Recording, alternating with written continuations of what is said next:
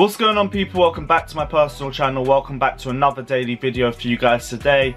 In this video we're going to talk about Declan Rice because I feel like Chelsea are going to be moving in for one more bid for him before the transfer window concludes. And we're going to talk about outgoings because in order for Chelsea to try and make one final bid for Declan Rice, we need to free up the wage bill. We need to try and get rid of some of the deadwood in our squad that we have been trying to get rid of over the last few months. And players have gone. We're going to talk about Barkley, who has now joined Aston Villa on loan for a season. We're also going to be talking about other players that could potentially be leaving in the coming days. And how likely is it that we're going to see Declan Rice as a Chelsea player at the end of this window. But before we start this video, if you guys haven't done so already, please smash that like button, press the subscribe button as well, hit the bell notification button too to be the first guy to know whenever we release any new content. And yeah, guys, just back me please, because we're this close to 20k. The channel is doing a madness right now. Thank you to all you guys who have been subscribing, because the number just keeps going up and you're going up at a crazy rate as well. So big up all you guys who have been supporting and backing us through this. And yeah, let's go straight into the video. I hope you guys have all reeled off that annoying Spurs result yesterday, and it's annoying. I think in the grand scheme of things it might not mean too much for us. I mean, another fixture in December in a cramped Christmas period, which is going to be more cramped because of us piling fixtures around the entire season, might be better for us in the long term. It is annoying that we're out of a cup competition. I've said numerous times that I want to see us win the trophy early, because I think for a lot of those Chelsea youth players who are coming into the first team over the last season and a half, it would be great for them to get a feel of what it means to win a trophy for Chelsea. And after you get that little taste of it, all you're going to want is more. So it's annoying that we're knocked out of the Carling Cup, which is an easy competition to win. Carling Cup, it's the Carabao Cup. But yeah, they change names every 2 years. It don't even mean anything. The League Cup. It's annoying to get knocked out of the League Cup, especially to Tottenham, especially in the third round, especially on penalties as well. I feel like the game was there for us, and especially with the way Jose was coming into the match, he didn't even care about this match. Didn't even play a number 9.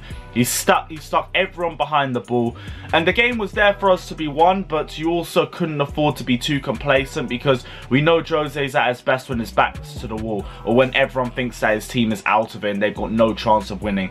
And what they did, they just sat deep and they just waited. They waited for mistakes from us, because we know Chelsea are the kings of individual mistakes right now. If you wait for long enough, we are going to hand you an opportunity on a plate. And what happened? We handed them an opportunity on a plate with Emerson being lazy on the left hand side. And I know we're talking about outgoings, and our main aim is to bring a DM. Next year, I want to just throw this completely out right now. I beg we just get another left back, even just for the competition for Ben Chilwell, because I could imagine in 2 years' time, Ben Chilwell could probably drop off a little bit because of complacency. Because Emerson isn't going to be seriously competing for a spot, and neither is Marcus Alonso. All Emerson did was just come onto the pitch today and showed exactly why no one cared about who started at left back over the last season. Because they're both poor. They both make mistakes and they both cost you points, and it happened again. Emerson came into the game looking like a player who just realised that his spot isn't really under jeopardy anymore. He is probably going to stay at Chelsea because of all the stuff that's happened with Marcus Alonso over the last couple of days. I've said it numerous times, I don't care who stays, I don't care who goes. Neither of them is Chelsea quality. They're all going to be responsible for making mistakes and costing us points if you play them long enough. And I think today was just another example of that. But I'm not going to sit here and just scapegoat Emerson as well. I think the midfield lacked a serious amount of bite, and there was just a lack of intensity going forward. I respect the fact that Spurs stuck deep in the midfield, put everyone behind there, made it frustrating for us. But the same way, we never really tried to ask too many questions of them. Like the first half, it was just get the ball into the defenders. Tomori will spray it to the right hand side. We'll try make a drive forward. It doesn't work. We'll go back into the midfield. We'll go back into the left hand side, see if Hudson-Odoi can try something. If that doesn't work, we just go round and we try again. Maybe Jorginho will try a long ball off to Olivier Giroud, but it's not going to work because Giroud's just going to lay it down to somebody else, and there isn't enough space in the attack attacking third, for anyone to jump onto that second ball and we lose it, and then the same thing just happens again and again and again, and it was a rolling circle, and we need a plan B. But I'm not going to discredit Lampard too much. The only thing you can be annoyed about is that he didn't take off Mount towards the end of the game. Mount looked a bit tired. I think the same thing for Hudson-Odoi, but we're missing Ziyech and Pulisic, and they would have so much more quality coming down on those wings. So it's annoying, but as we're still waiting to see the final form. I know this isn't Chelsea at its full potential, so we just have to wait and see. I think a DM is going to be a huge thing that's going to help us if we can get Declan Rice through the door, because we do lack a natural DM. But we do have to sell some players in order to do that. The first thing I want to say is Ross Barkley. That's one player.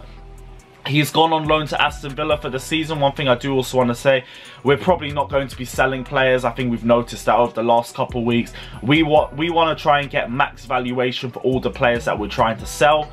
And in the case of a lot of players, clubs can't reach that valuation, mainly because the whole situation with the virus over the entire year, and every club making losses, they can't reach those valuations, especially for players that are barely playing for us.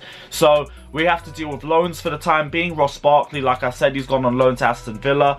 There were hints that he was going to be going on loan. I mean, he's just fallen further and further down the pecking order over the last couple of seasons since he joined us. And like I said, Chelsea were preferably looking to sell him, but because of his 100k a week wages, it would be a joke trying to find suitors for him. I don't even think the transfer fee would have been the biggest deal for him, because he was only worth 50 million. Anything would be profit for him at that point. But it's the 100k a week wages that are holding us back. Like, seriously, we did so much stupidness in that 17-18 season. It's unimaginable. But he's needed a fresh start for a while. He's struggled to break into Chelsea and stamp down the first team spot. And I've always said he plays like the type of player that needs the team to flow around him. But at Chelsea, he just doesn't have the potential. He doesn't have the quality on the ball to justify us playing through him. So, which is why he's kind of always struggled. So Aston Villa feels like a good move for him, because he is initially one of the better players in that squad. He will get a bit more game time in that squad as well. And it's a chance for him to get his mojo back. Sorry, what was it? Aston Villa, the standard is a lot lower, which gives him a lot more chance to improve, to try and stamp a claim for the squad. And hell, even if he ends up playing more regularly, they might end up signing him. I know in the case of Ross Barkley as well, he's probably not going to stay. I think long term we're trying to get rid of him regardless. It's a good move for us, even though it's not a transfer, which we initially preferred, because we do need to, that is 100k off the wage packet, which could help us in the Declan Rice transfer. That isn't it though. We still need to try and get rid of other players as well. Chelsea, like we've already said, he just didn't have the quality to play at Chelsea. He was always the sort of player that shone in the smaller games, but against semi-decent opposition, he just fall apart, lose the ball constantly. Had a pretty decent end towards the end of last season, but like I said, he's just fallen further and further down the pecking order, and it was obvious that long term, he isn't going to be a first team player at Chelsea. So I hope he does well at Villa. I hope he has a good season there, and I hope he manages to get us a better fee for him towards the end of the season. But Ross Barkley, we do know he just had to go. It wasn't going to make sense as well. Another player that I want to talk about, Ruben Loftus-Cheek. He was another player that Lampard had hinted at on going on loan as well. Aston Villa, I know we're interested in him. I think Crystal Palace were interested in him as well. Both of those clubs are out of the window now because Michy Batshuayi has gone on loan to Palace. And like we said, Barkley's gone on loan to Aston Villa as well. I don't know if Loftus-Cheek stays at Chelsea now. I will be real, if you ask me to pick between Barkley and Loftus-Cheek to stay for the season, you might think I'm being hypocritical here. I'd keep Ross Barkley, because I think Loftus-Cheek, it's a lot more of a confidence thing with him. He just genuinely needs more regular game time. And I think Barkley, you could bring him off the bench every now and then. They don't really matter. He's just falling down the pecking order. It's nothing too deep. Loftus-Cheek, there's still hella potential with this guy. He just needs to get his mojo back. I think a loan deal would have been perfect for him. I think there's still the potential to do it. It will feel like a huge step back for Ruben Loftus-Cheek. but it's been a step back since that stupid friendly before the Europa League final, and we do need to take this step back and just give him the regular game time, because him coming off the bench and trying to help us for the last 20 minutes isn't going to be what he needs to get better. What he needs is regular game time, getting his confidence back, believing in his ability again, and coming back to us hopefully the same player that left before the injury.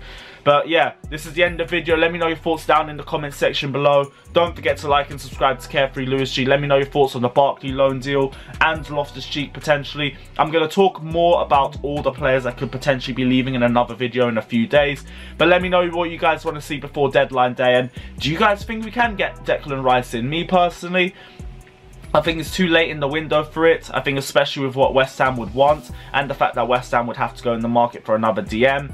I don't think it would make sense for them to sell Declan Rice. Even though I would like to see it happen, I don't think it will happen. But let me know your thoughts down in the comment section below. Don't forget to like and subscribe. Take care and up the Chelsea.